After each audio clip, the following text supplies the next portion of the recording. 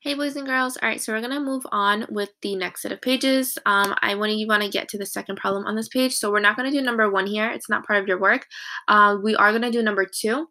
So it's just Kona Isabella. They're doing push-ups. Our WIC, our important part, is that Kona does 3 push-ups and follows an add 3 rule. So if she's at 3 the first time, the next day she's gonna add 3 more. So 3 plus 3 is 6, and then you're gonna continue her pattern for 5 more days. Okay, so I just did days 1 and 2. You're going to continue for 5 more days. Then we have our friend Isabella here. So Isabella is a little lower on her level of push-ups. She does 1 push-up on one day, and then she adds 1 for the next day. So day 1, she's at 1. Day 2, she is at 2. Okay. Remember, for the next part, they want us to do our ordered pairs. And like I just mentioned, X, Y is our ordered pair patterns. Okay, X comes first, then Y, just like the alphabet. A, B, C, D, E, F, G, blah, blah, blah, blah, blah, X, Y, Z. Okay, so our X, they want our X to be Isabella's pattern. So Isabella is going to be, Isabella's is going to be the first ordered pair. So we're going to have her 1 here as our X, and then we're going to have Kona is the Y pattern. So that's going to be our 3 right here. Okay, that's our first ordered pair. And once you continue the patterns for the next 5 days, you're going to continue adding all those over here and then making the rest of your 5 ordered pairs. And then I want you to talk about the relationship between the two datas, between Kona's and Isabella's. Okay, then over here we have the same thing going on for Zach and Eliza. You're going to do the same exact thing for them. Over here is something I did want to talk about because they include a fraction in this one. Now, it's not something to be intimidated by. We have the fraction 3/2 for Quentin's hair. So every month, Quentin's hair grows 3/2 centimeters, and Maurice's hair grows 1 centimeter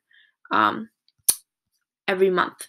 Okay, so when we look at where they both start at 2 centimeters in the beginning. They both get a haircut. They have 2 centimeters worth of hair, and then they start growing their hair for the next 4 months. Okay, so we're going to start with Quentin. He's at 2. We're going to add 3/2. Okay, so I have 2 centimeters of hair, and I'm going to add 3/2 to that. So 3/2. Now, I need to make this a fraction as well. I'm going to put 1 under it because we know that this is my numerator, that's my denominator. My value does not change when I divide something by 1. Anything divided by 1 is still that value. So 2 divided by 1 is still 2. What I'm going to do now, in order to add fractions, I need to have the same denominator. I can't make this 2 a 1, but I can make this 1 a 2. So I'm going to multiply by 2, and whatever I do to the bottom, I have to do to the top. So now 2 times 2 is 4. And now 1 times 2 is 2.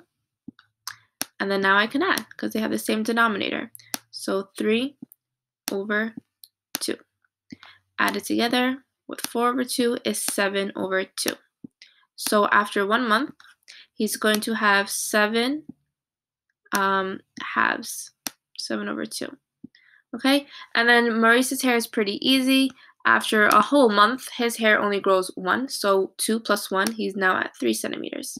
Okay, now if you're going to go ahead and you're going to add again for Quentin's hair, you're going to take those 7 halves, and you're going to do 7/2 plus another 3/2. Now it's easy because they already have the same denominator. It's not going to change. So you're just going to have 3/2 added together. Our numerator is 7 plus 3 is 10. Okay, and our denominators are going to stay the same. We do not add denominators. We just keep them the same. So that's 10/2. And you're going to continue the pattern for both these boys.